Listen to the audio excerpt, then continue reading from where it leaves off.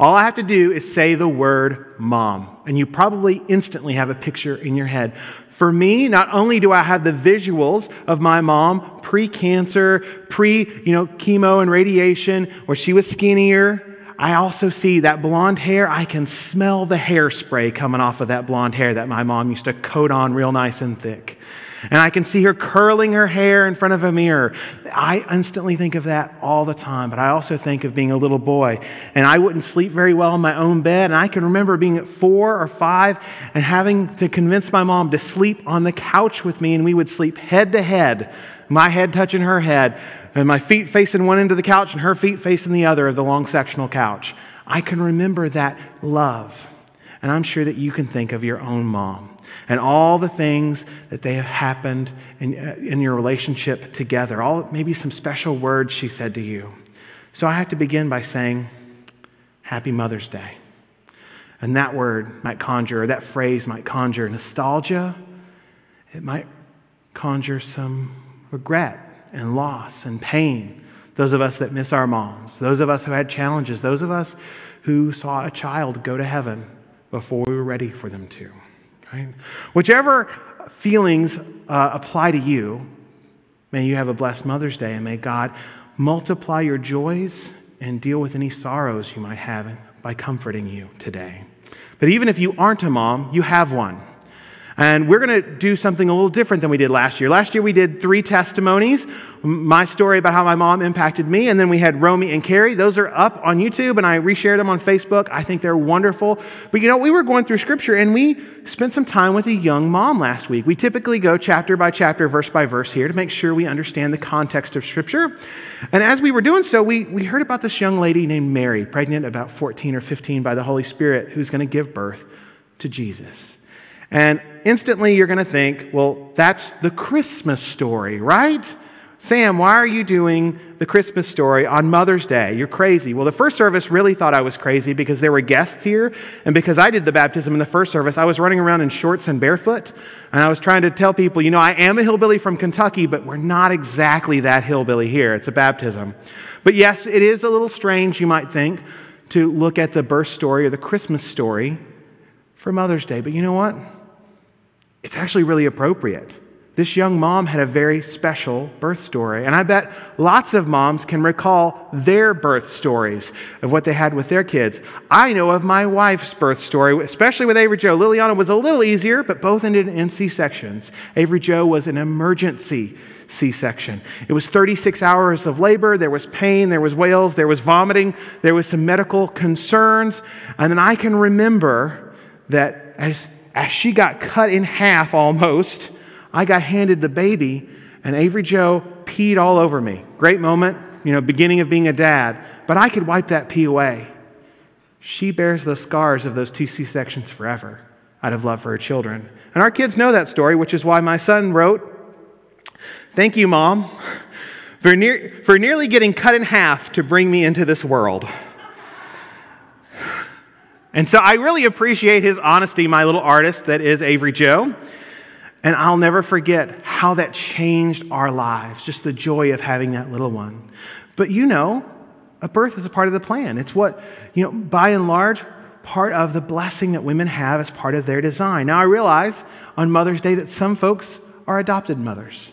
Some folks, they may not be a mother or a stepmom, but they can bless others. And certainly there are wonderful ladies who never had that privilege or were never called to have kids, and yet they blessed so many young women and young men around them in their life. And so we have lots to be thankful for. But this particular birth story, it didn't involve a C-section. It didn't involve doctors. It involved kind of my wife tried a home birth, so it kind of involved closer to that with some doulas and some local, individual moms who had been through it before helping out. And that was the way they did things back then. There was no Pitocin. There was no, I just forgot the word, there was no shot in the back, epidural, there we go. There was none of that to ease the pain, and this would have been au naturel. And so this would have been a very different birth story. But you know what? This birth story that we're going to talk about today, and the special mom, this was all prophesied way back in Genesis. So let me help you remember. This is something most of us know. Most of us maybe know this by heart. But let's think about this. how early this birth was planned, right? This was definitely something that God was foreseeing for a long time. Way back in Genesis, immediately after the fall, Eve was tempted by the serpent. Eve took the fruit, probably not an apple. In fact, Jewish thought it was a pomegranate, with each seed representing some of the laws that they would then have to follow. But then after she took the fruit, she ate it and she gave it to her husband who was with her. We men often don't like to remember that part. We like to put the blame all on Eve, but Adam was right there. They both fell. They got kicked out of the garden. And as we talked about before, that was actually an act of mercy. It was part of the redemption plan. So they didn't eat other fruit there, like the fruit of life there in the garden. So they would get stuck in that irredeemable state. But they got kicked out. And then God dealt with the serpent who tempted them, which we know was no ordinary just snake. Of course, hopefully you know that snakes don't talk to you, so you know that was already odd. But of course, this was the serpent, that dragon, the devil. Genesis 3:15, and I will put enmity between you and the woman, and between your seed and her seed. He shall bruise you on the head, and you shall bruise him on the heel. Now, if you're reading this for the first time and you didn't know who Jesus was, and you didn't know that he was born of a virgin, and you didn't know those things, and you read this, you would think, well, that's a little odd. Why is the seed of the woman mentioned? Because even back then, they knew how babies were made, okay? And that's an unusual phrase, an unusual way of looking at it. Well, the reason this is this is a prophecy here that there's going to be a very special birth. And John Sailhammer, an author and commentator on the book of Genesis, he says that this was not so much to answer a bunch of questions, but instead to raise the question, who is the seed of woman? And this begins this looking forward through all of the Old Testament is who is going to come and save the day? Who is going to come and conquer those forces of evil? It sets up a war, but it gives hope. And all throughout the Old Testament, we have this hope that there is someone coming, a Messiah, a Savior, a King. And we're going to see in Isaiah, we're going to go to Isaiah chapter 7, and then we'll move on to Luke 2. But Isaiah chapter 7 has more to say, starting in verse 10. But let me set the stage for you. The kingdom has been divided. Idolatry, high taxes, all the same problems we have today, actually. And the kingdom was divided, and there was Judah in the south, which was largely faithful compared to the kingdom in the north, although the later kings also drifted away. But there wasn't really no good king in the north, in Israel. And Israel and Judah were about to go to war. There was an Assyrian problem in the area, and there was this alliance between the king of Israel and the king of Aram. And they were trying to get Ahaz, who was the king in Israel. Now, he overlapped a little bit with his father as a king, but he was a king in Israel. And they're trying to get him to join their anti-Assyrian alliance, this political alliance. And when he says no, they decide, well, we're going to overthrow you, we're going to kill you, and we are going to put in a puppet king who will lead us, or who will join us in leading his people to fight this battle. And so he is terrified. There's some soldiers coming, there's a war about to happen, and he thinks that something really bad is going to happen. But God sends Isaiah with a prophecy. So let's read Isaiah 7:10. Then the Lord spoke again to Ahaz, saying, ask a sign for yourself from the Lord your God. Make it deep as Sheol, or high as heaven. But Ahaz said, I will not ask, nor will I test the Lord. Then he said, listen now, O house of David. Is it too slight a thing for you to try the patience of men, that you will try the patience of my God as well? Now, normally you're not supposed to ask for a sign, okay? Now, this time he's told to ask, and rather than do what the prophet says, he's kind of being resistant. Ahaz is afraid, and he's not really quite following through things the way that he's supposed to. But here we see that God is going to provide a sign. Verse 14, therefore the Lord himself will give you a sign. Behold, a virgin will be met with child and bear a son, and she will call his name Emmanuel, that is, God with men. He will eat curds and honey at the time he knows enough to refuse evil and choose good.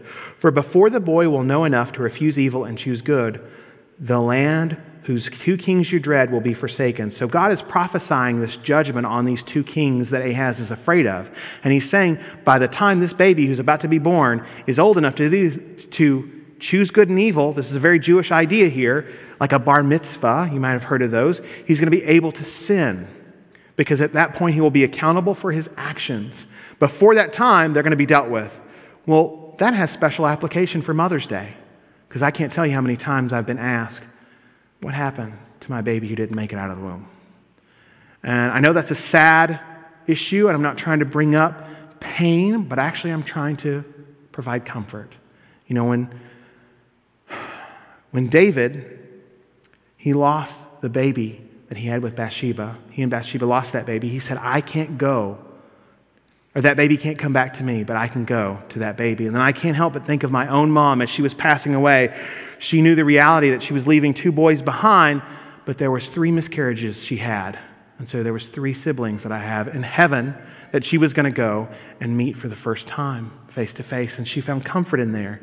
It was a very Jewish idea. It was very something that is assumed in Scripture that we see hints of, but may not be explicitly taught, but something I'm very convinced of, that these little ones, as Paul would later say in the New Testament, sin had not sprung up in their life just yet. And so find comfort if you are one of those people, or know some of those people who have lost a child in the womb. Right? That we live in a fallen world, we have fallen bodies, these things happen, but God is holy and just. He's taken them on home. And so that is a good thing. But you'll see that this is a very localized, very current at the time prophecy. And yet, when we hear that, a virgin and Emmanuel, we think, well, that's talking about Jesus. Well, what's going on here? Well, it's both. Okay, let me just spoil it for you now. It's both. So let's look ahead in Isaiah 8. Isaiah, the prophet himself, he's going to go and he's going to get with a prophetess, and they're going to conceive. And he's given the definition of the baby's name in just a minute that you're going to read in Isaiah 8:1, but I'm going to skip that. We're just going to go straight to Isaiah 8:3. So I approached the prophetess, and she conceived and gave birth to a son. Then the Lord said to me, name him Maher Shalal Hashbaz. And we learn that this means swift is the booty, speedy is the prey. Now, my kids and my wife really got a good laugh out of this last night. I was actually at the office a little later than normal, and they brought dinner to me last night.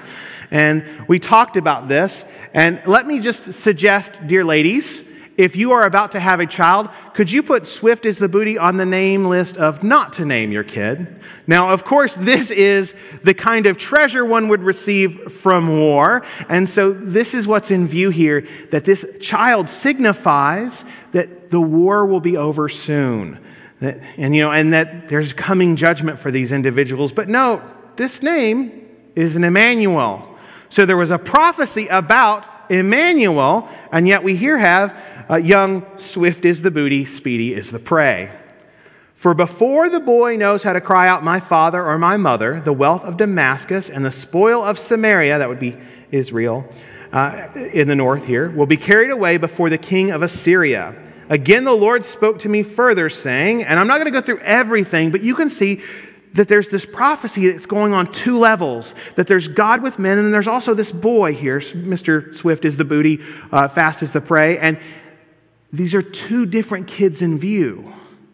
So there is this momentary, these enemies will be dealt with, and this is a sign that they'll be dealt with, but there's also something more. And Isaiah would continue to prophesy, and he would even say this in Isaiah 9:6, for a child will be born to us, a son will be given to us, and the government will rest on his shoulders, and his name will be called Wonderful Counselor, Mighty God, Eternal Father, Prince of Peace.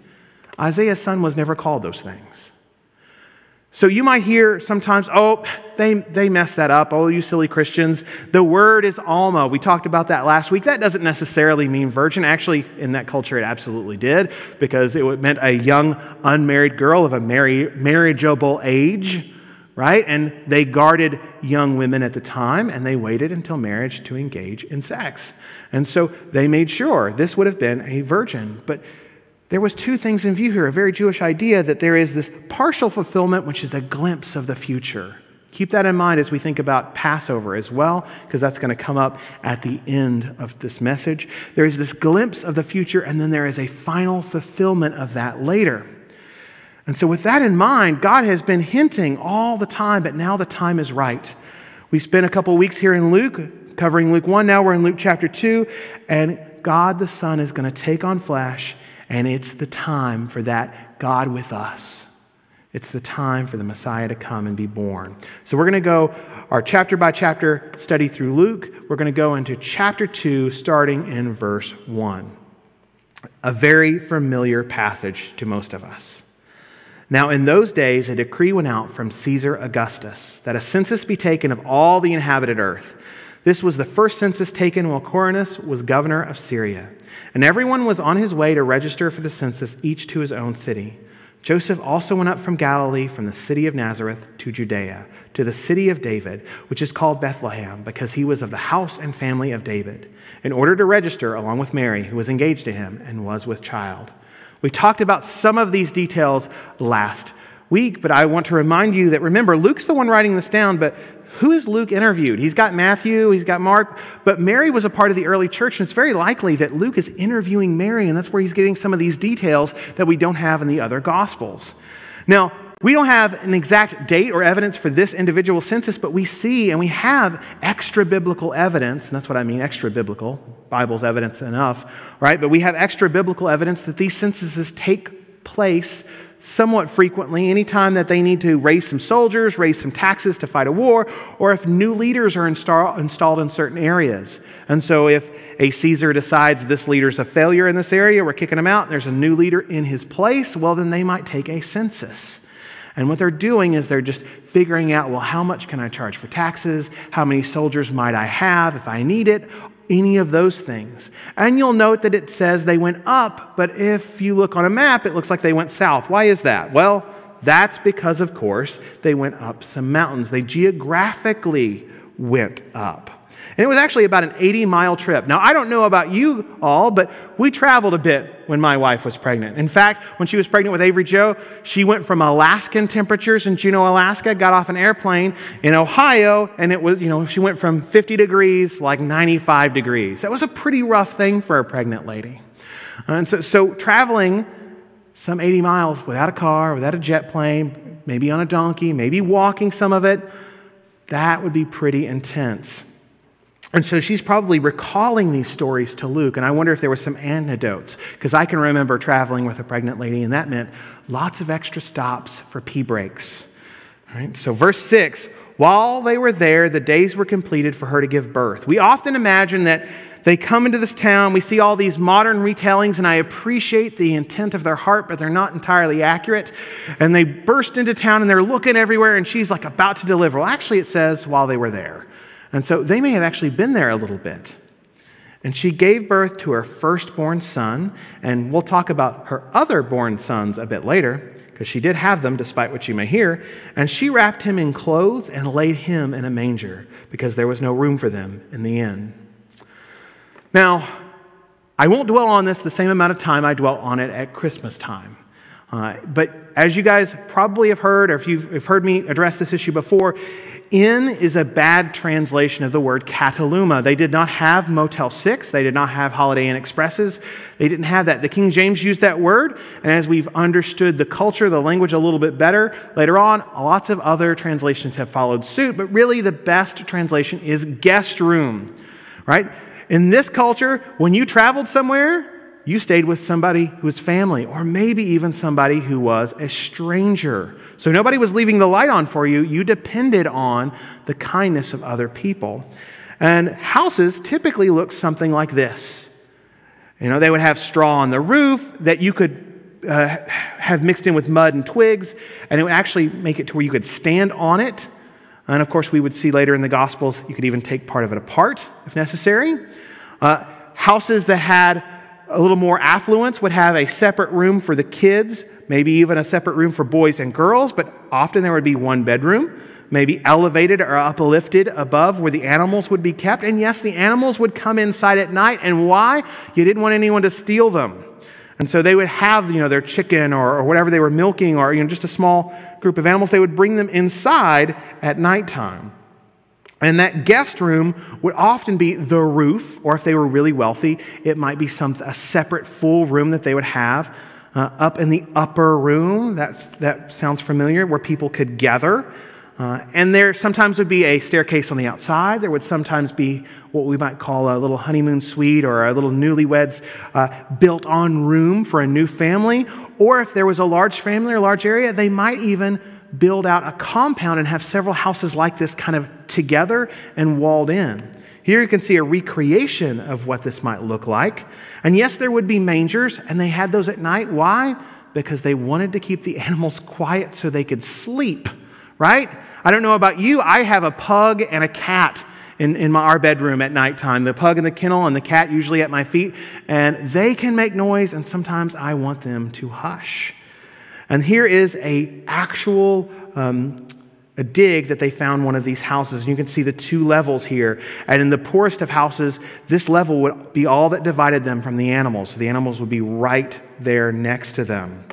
So it wasn't quite a barn. Sometimes you'll hear about a cave. Some of these houses would be built on tops of caves if they could. But this was a small family home. And when they were going and traveling, they didn't live there, so they would have to depend on the family. And there was no room for them in the guest room because there was some other family there. If they were all having to travel to Jerusalem, there'd be lots of people staying. Now, I appreciate the idea that you usually hear at Christmas, make room for Jesus. There's no room for him in the inn here. You need to make room for Jesus. Not exactly based on a correct understanding of the story, but you know what? If you look at the accurate story, I bet you if the people in the guest room understood who was being born downstairs, they might be willing to swap places. That would be a different situation. So we might still be able to properly pull out the application that we should make better room and make sure he has the highest priority in our life.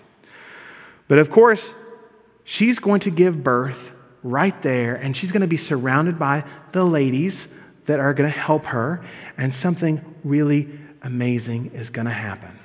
Now, we usually celebrate this at Christmas, and I know it's Mother's Day, but you might be asking, why on earth is Christmas the date that it is? Because I've heard all these other crazy things about that date. Well, the way we got that date in the early church, they believed, and in the early Jewish world, they believed that you died, at least if you were really important, on the same day that you were conceived. And they knew it took 9 months. So they went, March 25th is Easter by the Jewish calendar, so we just count 9 months forward. That's December 25th. That must have been when Jesus was born. And we know that that date was celebrated by Christians before any pagan copied it. It was at least 100 years. So yeah, did there other celebrations happen? Sure, but was it some kind of pagan copy? No, it was just this weird local idea that they had that really isn't quite accurate. We don't know when that date was, but it was special. Now think about it from Mary's perspective. This young mom, a virgin, she's not married yet. People are looking at her. She knows, her husband now knows that the Holy Spirit did a miracle, but everybody else is looking at her going, this is not how our culture is supposed to do it, right? And she's had to travel. She's not in her own home. Things are not the way they're supposed to be. She probably had plans for her life, and now here she is holding this newborn baby who she's looking at and knowing, this is my baby, and yet there's something really special about this baby. Now, let's look at the first people who are going to meet this baby besides mom, dad, and the family that are there. In the same region, there were some shepherds staying out in the fields and keeping watch over their flock by night. And an angel of the Lord suddenly stood before them, and the glory of the Lord shone around them, and they were terribly frightened. It's sometimes pointed out that when you get called a sheep in Scripture, or when Jesus calls people a sheep, that isn't quite a compliment. Now, some of you are farmers. I grew up on a farm. We had goats. They were slightly smellier and slightly dumber than sheep, okay? We had fainting goats. It was really fun to kind of scare them, and then they would lock up, they'd do this thing, and then they'd kind of fall over or lean on something. It was kind of fun. But they were hard to deal with, and they needed some protection. Now, sheep, they're not bright. They're going to walk into thorns, and you're going to have to pull them out. And so, yes, sheep aren't bright. But you know what else isn't a compliment? Being called a shepherd. Right? Think about it. At the time when Jesus came onto the scene and Jesus was born, he didn't come to, or it wasn't announced to the highest kings or the academics or the religious leaders of the day. It was announced to shepherds. And at the time, they looked at shepherds as dirty workmen. They were out in the fields with a large amount of animals. They slept with their animals. And you know what? They probably smelled like their animals. They were seen as untrustworthy lots of times. And so he comes to this lowly group of working men, dirty, common men.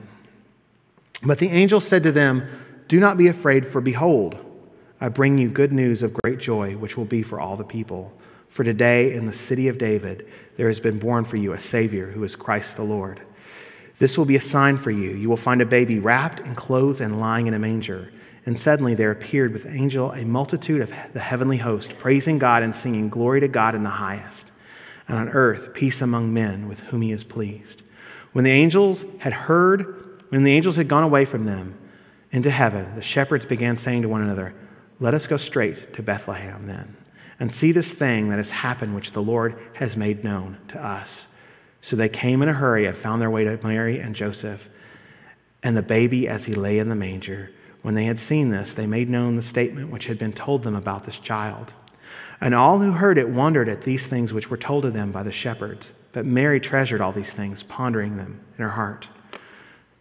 God, Jesus, as a shepherd, he was willing to come down and be with us in the midst of our dirt, just like those shepherds are in the midst of their animals, pulling out thickets, maybe even getting bugs on them. I don't know if you've ever gotten a tick on you like I did when I worked on the family farm. Jesus was now right there among them, the lowest of the low, us. And they got to partake and see, and they praised God for it. And Mary heard all this thing. And you know the song, "Mary, Did You Know?" Well, there's one thing about knowing or hearing something, and there's experiential knowledge. So it's, well, I've been told this, but going through it. Just like I've been told, being a parent will change your life. I knew that. I saw the responsibility coming at me like a freight train. But then to actually experience the getting called dad, or actually experiencing having to ground your kid for their own good, right? All those things, they're different when you actually go through them. And moms, you know this. It's one thing, all the ideas you thought you had about motherhood versus how it actually worked out and some of the challenges you would have never believed that you had to endure through your motherhood. The shepherds went back, glorifying and praising God for all that they had heard and seen, just as had been told them. So the good news was starting to get out. And Mary's sitting there pondering. She's got this baby, and there's already signs confirming, yes, something special is about this baby. Her birth story was very different. Well, I want us to fast forward as we think about Mother's Day. And we're not going to go there, and we're not going to read all of it, but John 19 lets us know that Mary was at the crucifixion. I mentioned earlier that Jewish prophecy and Jewish miracles, all those understandings, those were often cyclical in nature, and they often foreshadowed things. Just as the virgin birth in Isaiah, there was a birth then, but it foreshadowed the birth of Jesus later. Well, also, there was this thing called Passover. Very recently, we had Josh Sofair from Jews for Jesus explain how Christ was seen in the Passover and all those things that are going. But from the perspective of Mary, who was getting to see the crucifixion, think about it this way. This young mom held her first baby boy against her. She fed him. There was no bottle or formula.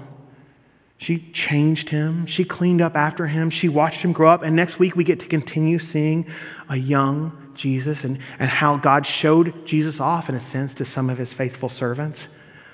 But she did all this. And at some point, she heard Messiah, Savior. Well, she also grew up as a young Jewish lady. And she knew that once a year at Passover time, they brought in this lamb, and it was cute and cuddly, and it was perfect and spotless. And they no doubt would love on that lamb just like a little kid does. We had kids over at our farm, and they'd pet on our cows, and we'd eventually eat those cows, and they didn't quite get the two things together at the same time. And at some point, towards the end of the Passover, the lamb was killed. As the Passover lamb, that's the blood that would go over the doorpost. Mary would have heard her son talk about being the Passover lamb. Mary would hear that he was going to provide that salvation. What horrifying moment it would have had to have been when Mary finally realized what was happening. That the baby boy she held in her arms was going to have to die, and she was going to have to watch. It's one thing for her to recognize, oh, my Savior's in my womb, but then it was her baby on the cross. One of the hardest things moms do is let go. Last week I said it, and this week I have to say it again. The biggest impact you may have on this world, and probably will have on this world if you're a parent, is not some work that you do, but it's someone that you raise. Now, it's true, you're not raising Jesus. You don't have a perfect child. And sometimes we have to remind our children that they are not perfect and that they are not God incarnate because they think the universe revolves around them. And that is one of the things that we must do as parents, is to remind them that the world does not revolve around just them. But you have to get them ready to do what God has called them to do. And that even means getting them ready to launch out, seeing them get hurt, seeing them endure pain, and making sure that they can live past your own life and not be overly dependent on you, and even seeing them sometimes say goodbye. I said last week, and I have to say it again, I think sometimes we as Protestants, because we don't want to elevate or worship Mary in an inappropriate way, and then Catholics would say they just venerate, they're looking at her as an example, we sometimes shy away from this aspect of Mary. But I am stunned by this blessed woman who was a young mom, was faithful all the way through, followed her son around as he became the leader and in charge and became Savior. And I'm stunned by the pain that she had to have experienced.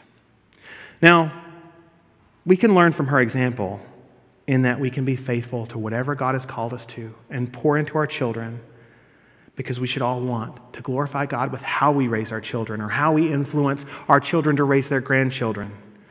And so I'm thankful for all the moms, but also I'm encouraging you, and moms, grandmoms, ladies, you have some kind of influence, even if you're not a mom, to get your kids ready for whatever God has in store for them for their life.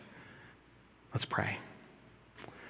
Dear Heavenly Father, we thank you for this opportunity to look at this birth story. We thank you for the faithfulness of this young mom, and we thank you, of course, for our Lord and Savior.